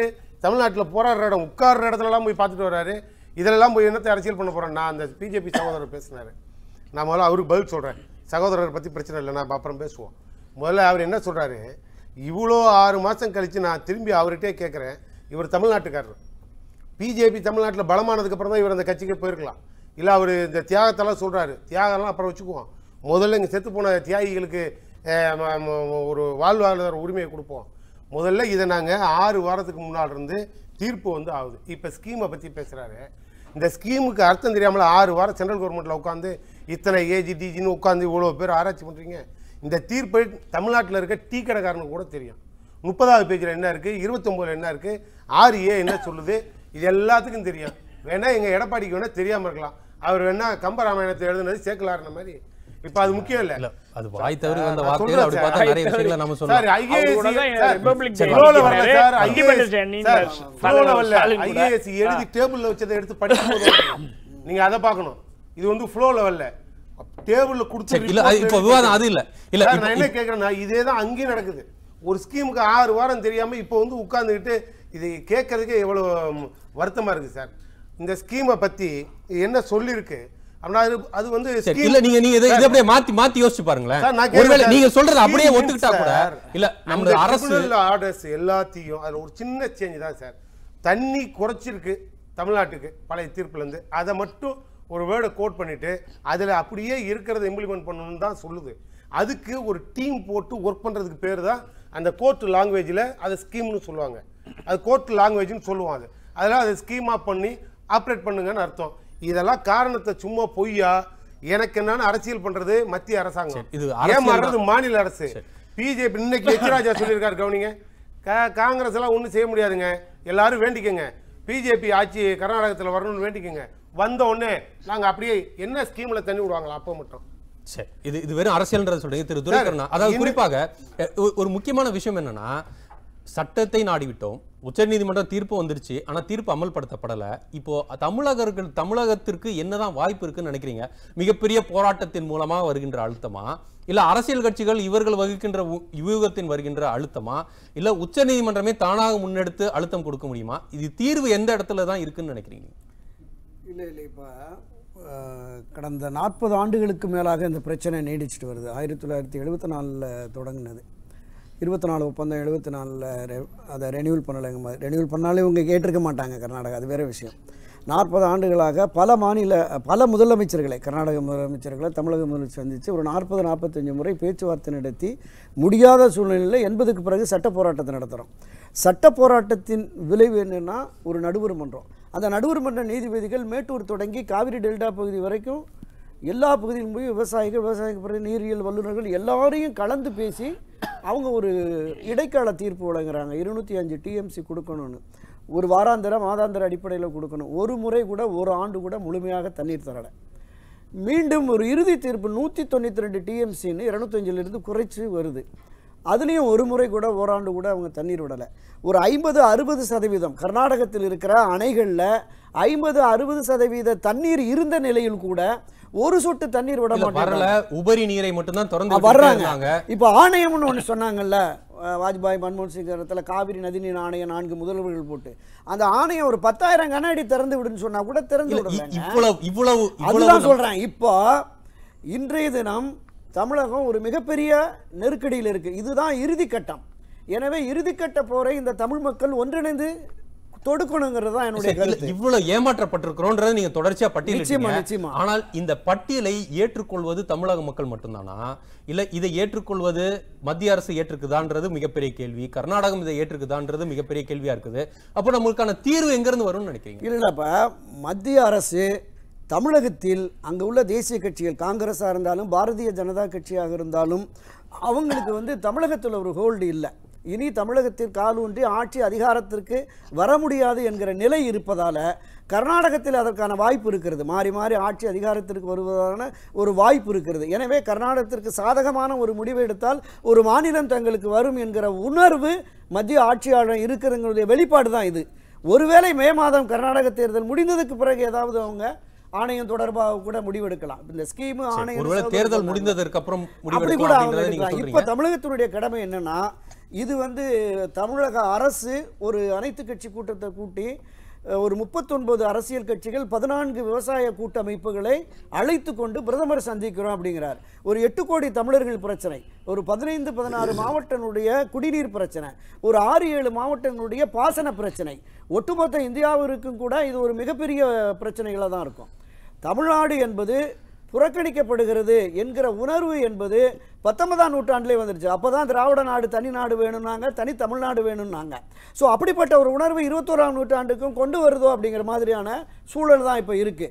ஒட்டுமொத்தமாக தமிழக அரசு பிரிவினைவாதிகளின் குரலை வலிமைப்படுத்த இல்ல ஆமா தமிழ் தேசியவாதி தமிழ் தேசியங்கிற அந்த குரலை வலுப்படுத்துறதுக்கான ஒரு வாய்ப்பாக தான் உருவாகி இருக்கு. இப்பவும் இந்த அரசுக்கும் ஒரு கடமை இருக்கிறது. 29ஆம் தேதி வரைக்கும் பார்ப்போம். அடுத்து அனைத்து கட்சி கூட்டத்தை கூட்டி முடிவெடுப்போம் என்று சட்டமன்றத்திலே நம்முடைய துணை முதல்வர் அவர்கள் அறிவித்தார்கள். 29 இரவுக்குள்ள பார்த்துட்டு 30ஆம் தேதி மீண்டும் இப்படி தனித்தனியாக சகோதரர் சொன்னது மாதிரி காவிரி உரிமை பாதுகாப்பு கூட்டமைப்பு என்பதை பாமக கையில் எடுத்திருக்கு. திராவிட முன்னேற்ற கழகம் அவங்க 15ஆம் தேதி கருப்பு கொடி காட்டுவோம், சிறை நிரப்பு போராட்டம் என்பதை 2 நாட்களுக்கு முன்பே அறிவிச்சிட்டாங்க. அவங்க அனைத்து கட்சி கூட்டத்தை 1ஆம் தேதி கூட்டி அவங்க ஒரு தனியாக பண்ண போகிறாங்க. இதில் அரசு கட்சி தனியாக உண்ணாவிரதம் என்கிறது. மீண்டும் நாம் தனித்தனியாக இயங்குவதால் இது என்ன அந்த சிங்கம் அடிச்ச கதை தான். மிகப்பெரிய அழுத்தம் வராது. ஆமாம், ஒட்டுமொத்தமாக 30ஆம் தேதியோ 31ஆம் தேதியோ மீண்டும் அனைத்து கட்சி கூட்டத்தை இந்த அரசாங்கமே கூட்டி நடத்தி இப்படி தனித்தனியாக பிரிய விடாமல் ஒட்டுமொத்த தமிழர்களின் குரலாக ஒரு மிகப்பெரிய அழுத்தத்தை கொடுத்து தீர்வு காண முயற்சிக்க வேண்டும். முயற்சித்தால் தான் இதற்கு வாய்ப்புன்றது சொல்றீங்க. திரு கனக சபாபதி, நான் வரேன். திரு கனக சபாபதி, அது குறிப்பாக தமிழ்நாடு பாரதிய ஜனதா கட்சிக்கு தமிழக பிரச்சனைகளை குறித்து இன்னும் நன்றாக தெரிவதற்கான வாய்ப்பு இருக்குது. நீங்கள் உங்கள் மத்திய பாரதிய ஜனதா கட்சிக்கு எடுத்து செல்வதற்கான வாய்ப்பு இருக்கு. இந்த காவிரி நதிநீர் பங்கீடு குறித்த ஒரு குழுவை இல கணேசன் தலைமையிலான ஒரு குழுவை அமைக்க போறோம். அவர்கள் இந்த காவிரி மேலாண்மை வாரியம் அமைப்பது குறித்த பல்வேறு விஷயங்களை அவர்கள் மேற்கொள்வார்கள் அப்படின்ற அறிவிப்பை மாநில தலைவர் வெளியிட்டிருந்தாரு. ஆனால் அந்த குழு சரியாக செயல்படுதுன்னு நினைக்கிறீங்களா?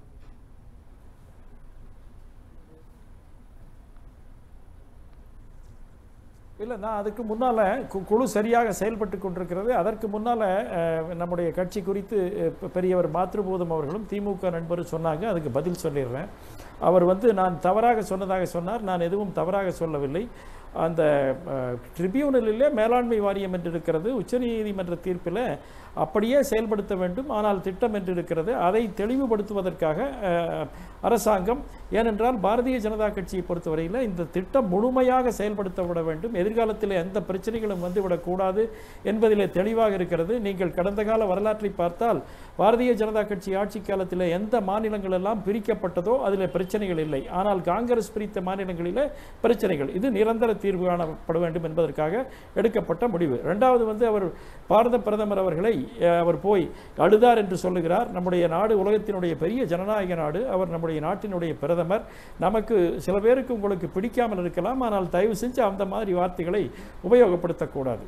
நம்முடைய திமுக நண்பர் அவர்கள் சொல்லுகின்ற போது இது பாரதிய ஜனதா கட்சி தான் செய்கிறது, ஸ்கீம் என்பது தெரியாதா என்று சொன்னார். அப்படி அல்ல, இது 4 மாநிலங்கள் சம்பந்தப்பட்ட பிரச்சனை. இதை கலந்து பேசி கண்டிப்பாக நல்ல முறையில் முடிக்க வேண்டும் என்பதற்காகத்தான் செயல்பட்டு வருகிறது. இதில் பெரிய வேடம் போடுவது காங்கிரசும் திமுகவும் தான். 74 கர்நாடகத்தில் அணைகளை கட்டிக்கொள்ள அனுமதி கொடுத்தது யார்? இப்போதும் கூட அவருடைய கூட்டாளிகள் தான் கர்நாடகத்தில் ஆட்சி செய்து கொண்டிருக்கிறார்கள். அவர்கள் ஒரு பேச்சு தலைமையிடம் சொல்லி அவர்களை ஒத்துக்கொள்ள செய்ய முடியாதா? அப்படியானால் தமிழக மக்களின் நலன்களை கருத்திலே கொள்ளாமல் இவர்கள் கூட்டணிக்காக செயல்படுகிறார்களா என்கின்ற விஷயத்தை எல்லாம் நாம் பேச வேண்டி வரும். பாரதிய ஜனதா கட்சியை பொறுத்தவரையில் நாம் உறுதியாக இருக்கிறோம். இந்த பிரச்சனை கண்டிப்பாக உச்சநீதிமன்ற தீர்ப்பினுடைய அடிப்படையில் முழுமையாக தீர்வு காணப்படும். இதில் தமிழக மக்களினுடைய நலன் எந்த விதத்திலும் பாதிக்கப்படக்கூடாது. நான் ஒரு விவசாய குடும்பத்தைச் சேர்ந்தவன். என்னுடைய சித்தப்பா 1972 விவசாயிகள் போராட்டத்தில் 2 மாதங்களுக்கு மேல் சிலையில் இருந்தவர்கள். திமுக நண்பர் தியாகிகளை பற்றி சொன்னார். எங்களுடைய ஊரில் பக்கத்தில் பெருமாநல்லூரில் 3 பேரை நாங்கள் காவு கொடுத்திருக்கிறோம். அது திமுக ஆட்சியில் தான் நடந்தது. அதற்கு காரணம் அரை பைசா பழைய ஆட்சிகள் குறித்து காங்கிரஸ் கட்சி குறித்து திமுக குறித்து இந்த இல்ல தற்போதைய காலகட்டத்தில் திரு கனக சபாபதி தற்போதைய காலகட்டத்தில் நாம் ஆட்சி பாரதிய ஜனதா கட்சி கையில் இருக்கின்றது. இப்பொழுது மீண்டும் மீண்டும் நாம் காங்கிரஸ் செய்த திமுக செய்த விஷயங்களை பேசிக்கொண்டே இருந்தோம்னா அவர்கள் அப்படி செய்ததற்காக தான் அவர்கள் ஆட்சியை இழந்து இருக்கிறார்கள்.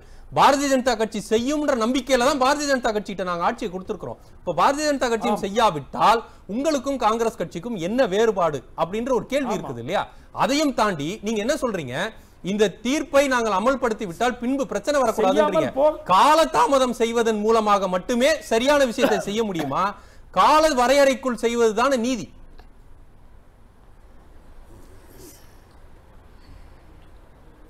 நீதி அதுதான். இது 44 வருஷ காலம் அப்போது ஆண்ட கட்சிகள் ஏற்படுத்திய குளறுபடியினாலே ஏற்பட்ட விஷயம். ஓரிரு நாட்கள் ஒரு சில வாரங்களிலே கண்டிப்பாக மக்களினுடைய நலனை பாதுகாக்கின்ற வகையில் இது முடியும்.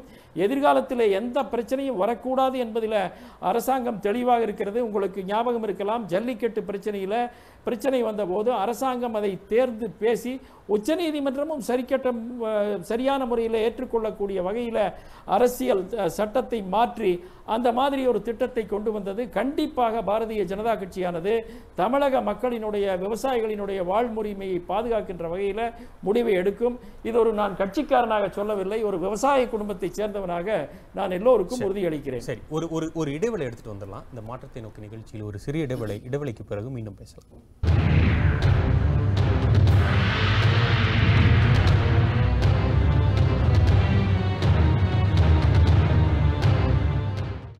மாபெரும் ஹோல்சேல் பர்னிச்சர் எக்ஸ்போ. வீட்டிற்கு தேவையான அனைத்து பர்னிச்சர்களும் வேறு எங்கும் கிடைக்காத விலையில் காஸ்ட் டு காஸ்ட் சேல். நாள் மார்ச் 30 முதல் ஏப்ரல் 2 வரை. இடம் சென்னை ட்ரேட் சென்டர் நந்தம்பாக்கம். காணத் தவறாதீர்கள். If this device can surf, download, play games and videos, then you'd say, what's new? But what if this can do all that and more? Well, here's the Wi-Fi enabled Airtel Internet TV.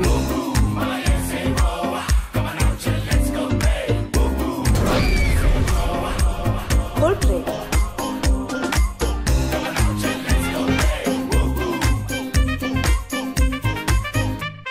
மாபெரும் wholesale furniture expo.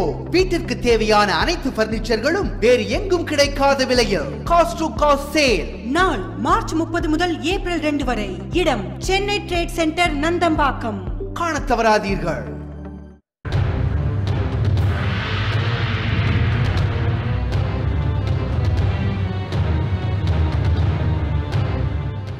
மாற்றத்தை நோக்கி நிகழ்ச்சி தொடர்கின்றது. திரு மாத்திரபோது நீங்க குறுக்கிட விரும்புங்க. அதாவது கனக சபாபதி சொன்னது tribunal Kaveri மேலே அமைக்கணும்னு போட்டிருந்தது. அதை தான் நான் சொன்னேன். அவர் அது வெறுமை ஸ்கீம்டர், அதனால் அதை ஹைலைட் பண்ணேன். ரெண்டாவது திரு மோடி அழுதான்றது அன்றைய நாள் செய்தியில் அடுத்த நாள் அந்த மாதிரி தான் வந்தது.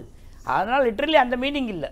ஆக்சுவலி அது வேற. அவர் மணக்கம் கொடுத்தார். தற்போதைய விவாதத்துக்கு வந்துருவோம். அதில் அதுக்கு அவர் கிளாரிஃபிகேஷன் கொடுக்குறேன். விவாதத்துக்கு வரும்போது இப்போ கூட சொல்லியிருந்தார், இவர் திமுக அரசியல் நோக்கம் பண்ணல. அரசியல் நோக்கம் கண்டிப்பாக திமுகவும் இருக்குது. ஏன்னா உதாரணத்துக்கு இவ்வளோ அழுத்தம் கொடுக்குறவங்க சோனியா காந்தி, ராஜீவ்காந்தி இந்த வார்த்தையை பற்றி ஒரு வார்த்தை கூட பேசட்டுமே, ரெடியாக இருக்கோம் நாங்கள். அவங்க சொல்லட்டும். மீண்டும் மீண்டும் எதிர்கட்சிகளா இருக்கின்ற கட்சிகளை கேள்வி கேட்கிறோம். ஆனால் அவங்களுக்கு ரியலி டோட்டலா இன்ட்ரெஸ்ட் தமிழ்நாட்டுல இருக்கு அப்படின்னா எங்களை கேக்குற அவங்களுக்கு இன்ட்ரெஸ்ட் இல்லனே வெச்சுக்கோங்க சார். நீங்க ஒரு வாதத்துக்கு உங்களுக்கு இன்ட்ரெஸ்ட் இல்ல, அதுக்கு வாங்க. நீங்க ஆளும் தரப்புக்கு இன்ட்ரெஸ்ட் இருக்குல்ல, ஆளும் தரப்பு என்ன செஞ்சாங்க அதான் சொல்ல வரேன். இப்ப நான் இவரை கேக்குறேன். இந்த இவ்வளவு தூரம் வந்ததே ஜெயலலிதா மேடம் கேஸ் யாராலும் பண்ணிருக்க முடியாது.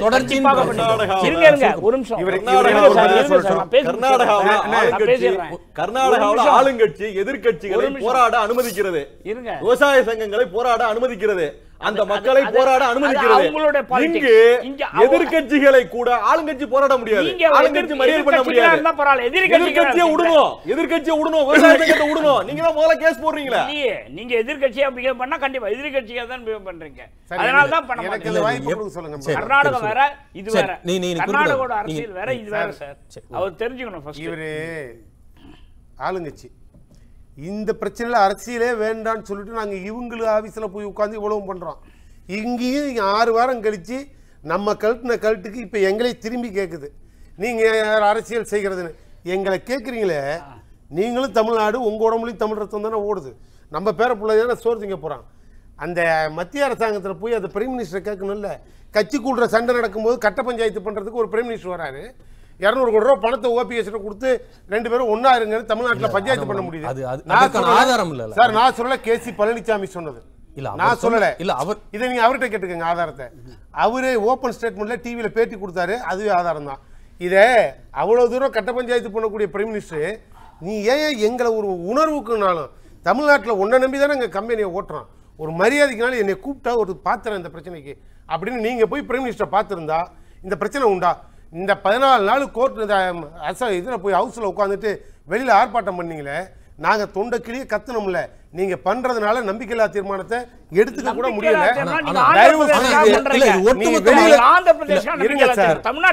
வெளியில தர்ணா பண்றது காவேரி இஷ்யூ கொண்டு வந்திருக்கீங்களா சார்? உங்களுக்கு நமக்கு எதிரி மத்திய அரசு சார்.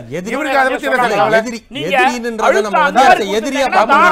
தமிழ்நாட்டுக்கு துரோகம் பண்ற யாரா இருந்தாலும் எதிரி தான் சார். தமிழனுக்கு யார் துரோகம் பண்ணாலும் பார்வைக்கு எதிரியா தான் சார் தெரியும். இல்ல நான் என்ன கேட்கிறேன், ஒரு மக்களா, ஒரு சாமானியனா ஒட்டுமொத்தமாக அரசியல் கட்சிகளின் செயல்பாடு மீது நம்பிக்கை இருக்குதான்ற ஒரு கேள்வி இருக்கு. இருங்க, நான் இன்னொன்னு அவருக்கு பதில் சொல்லிடுறேன். கனக சபாபதி அண்ணன் பேசினாரு, விவசாய குடும்பம்னாரு. நான் அவரை மதிக்கிறேன், அவர் உணர்வுகளை மதிக்கிறேன். நான் திரும்பி அவரை ஒரு வார்த்தை கேட்கிறேன். இவ்வளோ விவசாயிகள் டெல்லியில் போய் போறான்னு, ஒரு விவசாய குடும்பம், நீங்க பிஜேபியில் ஒரு தலைவர், மூத்த தலைவர் மாதிரி இருக்கீங்கல்ல, நீங்க முன்னால போய் நின்று ஒரு மரியாதைக்குனாலும் எவனே 2 பேரை கூப்பிட்டு அட கோவணத்தை அவுக்கப்படுறதுக்கு முன்னாலேயாவது ஒரு வார்த்தை சொல்லியா அப்படின்னு ஒரு வார்த்தை பேசியிருக்கலாம்ல. இவர் பேசுறாரு விவசாய குடும்பம்னு, எங்களுக்கு வயிறு வாயிலாக எரியாது.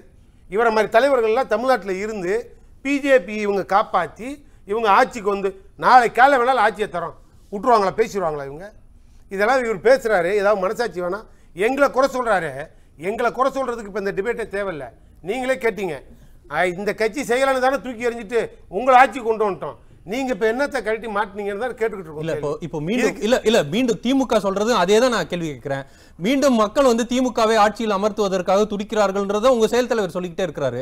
அப்போ நீங்கள் மீண்டும் ஆட்சிக்கு வரணும்னா ஆட்சிக்கு வரக்கூடிய விஷயங்களை செய்யணும், மக்களுக்கான விஷயங்களை செய்யணும். நாங்க தமிழ்நாட்டில் எங்கேயாவது ஒரு மீனவன் செத்து போனா கூட பணத்தை வாங்க கூட தமிழ்நாட்டில் மந்திரி போறது இல்ல, எதிர்கட்சி தலைவர் எங்க செயல் தலைவர் தான் போய் வாங்குறாரு.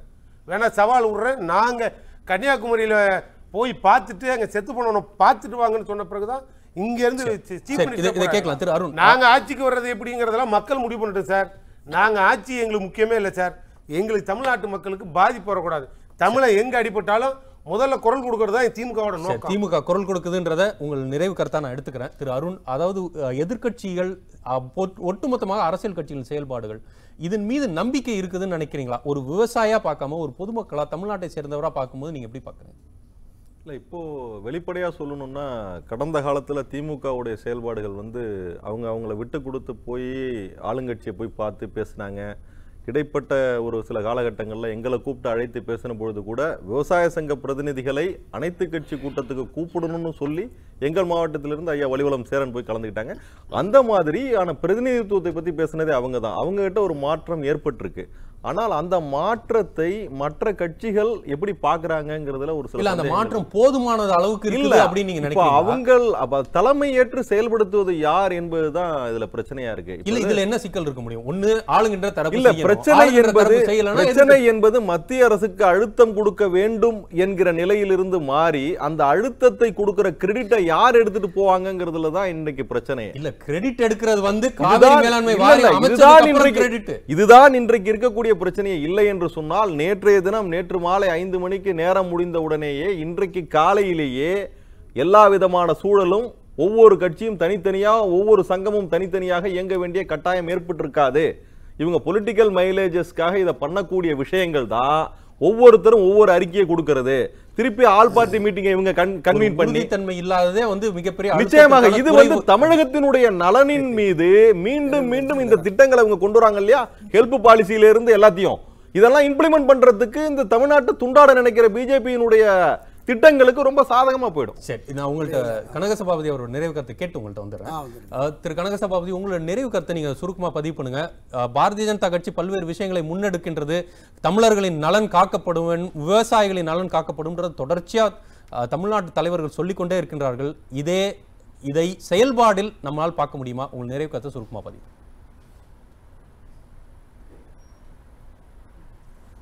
கண்டிப்பாக செயல்பாட்டில் பார்க்க முடியும். செயல்படுத்தக்கூடிய ஒரே கட்சி பாரதிய ஜனதா கட்சி தான். அதற்கு முன்னால திமுக நண்பர் கொஞ்சம் கடுமையான வார்த்தைகளை உபயோகப்படுத்தினார். அதை அனுமதிக்காதீங்க. பிரதமர் கட்ட பஞ்சாயத்துன்னு சொல்றதெல்லாம் ஏத்துக்க முடியாது. அதே மாதிரி என்னை பார்த்து மனச்சாட்சி இருக்குதான்னு கேட்கிறாரு. நான் மனச்சாட்சி இருக்கிறதுனால தான் இந்த கட்சியில் இருக்கிறேன். இப்ப என்ன நடக்குதுன்னு இல்ல நீங்க ஒரு நிமிஷம் இருங்க. இப்ப என்ன பண்ணலாம்னு கேட்கிறாரு. இப்பதான் அவங்க கூட்டணி கட்சி அங்க இருக்குது. இப்பதான் அங்க கூட்டணி கட்சி கூட பேச முடியாதா? அப்ப தமிழர்களினுடைய நலனை காவு கொடுப்பது யார்? அதனால இதெல்லாம் பேசக்கூடாது. இந்த தமிழ்நாட்டுக்கு துரோகம் செய்தது இவர்கள் தான் மணல் கொள்ளை, நீர்நிலைகளில பூரா கட்டடங்களை கட்டி கட்சிக்காரர்களுக்கு விட்டு கொடுத்து காவிரி பிரச்சனை முழுமையாக காரணமே இவர்கள் தான். பாரதிய ஜனதா கட்சி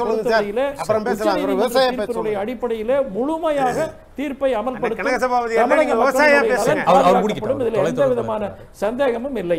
சரி, உங்கள் நிறைவு கருத்துக்கு நன்றி திரு துரை. நான் விவசாயி தான், நீங்க சர்டிபிகேட் கொடுக்க வேண்டியது இல்ல. நான் விவசாயி தான். நீங்க விவசாயியா தான் கருத்து சொல்ல விரும்புறேன். நீங்க இப்ப வந்து பிஜேபியை காப்பாத்துறதுக்கோ திமுக குறை சொல்லவோ தேவையே இல்லையே. நான் வந்து எங்க தமிழ்நாட்டு பிரச்சனை உங்களுக்கு எனக்கும் வாழ்வாதார நீங்களும் விவசாயியா பேசுங்க. நீங்க திமுகவை பேசாதீங்க. திமுக விவசாயிகளுக்கு அனைவரும் விவசாயிகளுக்காக தான் பேசுறோம். நாம் நிறைவு செய்வோம். கனகசபாபதி நீங்க பிரைம் மினிஸ்டர் அப்பாயின்ட்மென்ட் வாங்கி தர முடியுமா? இல்ல, சரி பிரச்சனையே ஒரு பத்திரிகை தாராளமா நீங்க வாங்க. நாம் இணைந்து போராடுவோம். 80களில் தமிழ்நாட்டில் சகோதரர் சொன்ன மாதிரி நாராயணசாமி நாயுடைய விவசாய சங்கம் அது ஒரு மிகப்பெரிய பச்சை துண்டு இயக்கமா இருந்தது. நீங்க அவங்க 80களில் ஒரு பேரணி நடத்துகிறாங்க. சேரணி அரங்கத்தில் அனைத்து அரசியல் கட்சிகளும், ஆட்சி கட்சி உட்பட அனைத்து அரசியல் கட்சிகளும் மிரண்டு போய் நின்னது. திரு எம்ஜிஆர் அவர்கள், அன்றைய தினம் முதலமைச்சர் எம்ஜிஆர் அவர்கள் நாராயணசாமி நாயுடு வீடு தேடி போய் அவர் அந்த அலையன்ஸ் பார்ட்டி கூட்டணிக்கு வாங்கன்னு சொல்லிட்டு 40 இடங்கள் 40 எம்எல்ஏ சீட்டு தரங்கிற அளவுக்கு ஒரு மிகப்பெரிய வலிமையாக இருந்த இயக்கம் இந்த பச்சை துண்டு இயக்கம் இப்போ நீர்த்து போயிடுச்சு. அனைத்து விவசாய அமைப்புகளும் ஒன்று சேர்ந்து அரசியல் சார்பற்ற நிலையில் அனைத்து தமிழ் மக்களையும் ஒன்றிணைத்து ஒரு மிகப்பெரிய அளவில் மத்திய அரசுக்கு அழுத்தம் கொடுத்தால்தான் இந்த காவிரி மேலாண்மை வாரியம் அமைக்கப்பட்டு தமிழகத்தினுடைய உரிமை மீட்கப்படும். அதுக்கு அனைத்து அரசியல் கட்சிகளும் அனைத்து விவசாய சங்கங்களும் அமைப்புகளும் ஒருங்கிணைந்து நிச்சயமா இதை முன்னெடுத்து சென்றால்தான் நம்மளால வெற்றி பெற முடியும். இல்லைன்னா இது இன்னும் நீண்ட காலத்துக்கு போராட்டமாக தான் இருக்கும்.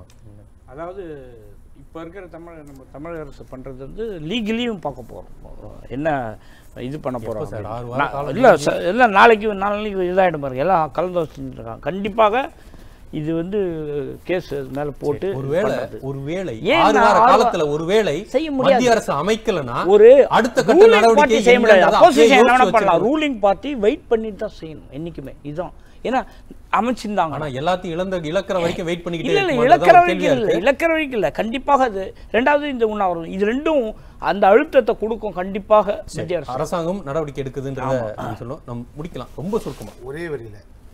இவ்வளோ பிரச்சனைகளுக்கு மத்தியில் இந்த சுவிட்ச் பாரத்தோட தூதர்லாம் தமிழ்நாட்டில் இருக்காங்க. தூதர்லாம் இருக்காங்க. எது முடியலைன்னா அட்லீஸ்ட் தூய்மை இந்தியா தூதர் கமலஹாசன்கிட்ட சொல்லியாவது ஒரு அப்பாயின்மெண்ட்டை வாங்கி எதாவது காப்பாற்றுறதுக்கு வழி இருந்தால் பார்க்க சொல்லுங்க. யாருக்கிட்ட தான் கையேந்து சொல்லுங்க. கையை யாற்ற வேணாலும் ஏந்துவோம். இவர் அங்கே கேட்கறத விட்டுட்டு எடப்பாடியை பார்க்கறதுக்கு அப்பாயின்மெண்ட் கேட்டுக்கிட்டு இருக்காரு. தமிழ்நாட்டில் இப்போ சகோதரர் சொன்னார் ஆதாயம் தேடுகிறதுன்னு. Sir ஃபீல்டே out sir. அப்புறம் எங்க சார் ஈல்டுக்கு வேலை? சரி, இதை உங்கள் நிறைவு கருத்தா நான் எடுத்துக்கிறேன். நான் பல்வேறு விஷயங்கள் குறித்து பேசணும். காவிரி மேலாண்மை வாரியம் அமைப்பதன் முக்கியத்துவம், அது அமைத்தால் தமிழகத்திற்கு நீரை பெறுவதற்கு, நமது உரிமையை பெறுவதற்கு அது எவ்வளவு முக்கியம் என்பதையெல்லாம் குறித்து பேசணும். இதை உச்சநீதிமன்ற தீர்ப்பை அமல்படுத்த வேண்டியது மத்திய அரசின் கடமை. ஒருவேளை மத்திய அரசு கடமை தவறி இருந்தால் அழுத்தம் தமிழகத்தில் ஒருமித்த குரலாக அந்த அழுத்தம் வர வேண்டும் என்பதுதான் அனைவரது கருத்துமாக இருக்கின்றது. இந்த மாற்றத்தை நோக்கி நிகழ்ச்சியில் கலந்து கொண்டு பல்வேறு கருத்துக்களை தெரிவித்த விருந்தினர்கள் அனைவருக்கும் நன்றி. இந்த மாற்றத்தை நோக்கி பயணம் தொடரும். வணக்கம்.